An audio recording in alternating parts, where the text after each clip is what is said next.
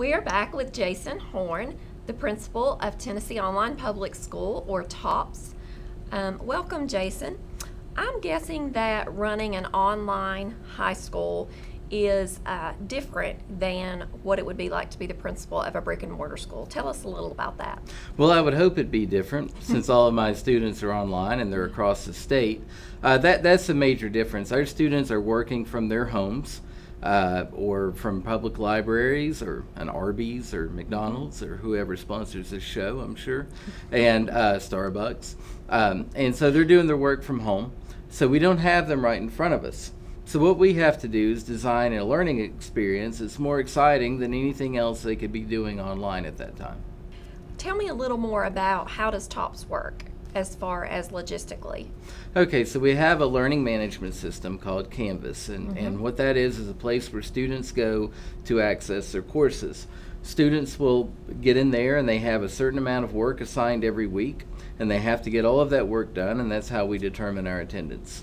With student performance, we just talked about testing. How do TOPS students do compared to other students in the state on state assessments and other measurements? Well, if you look at growth measurements, which is determining, it's a score that the state says you're going to score here, and you either score higher than that, at that, or lower than that. We're at the highest level, level 5, for growth. As far as our achievement, which is how many percent of students scored at achievement level, we're at some of the highest in the state. Awesome. That's something you can be really proud of. What year are you in now with TOPS? This is our 5th year. Our 6th year will be next year. Okay, and how many students are we talking? Around 250. Okay. A question that I know you get asked a lot is, what kind of student comes to TOPS? Is there a typical student that you see, or tell me a little bit more about your student body? Our student body is like any other school. It's heterogeneous. You've got all kinds of kids. I think the unifying factor between all of our students is that they have a reason to have a flexible schedule. And so they can't do the Monday through Friday, 7:30 to 2:30. They've got an outside interest or maybe an outside obligation that requires them to do online school. But they're normal kids. If you saw them walking down the street, you'd think it's any other high school kid.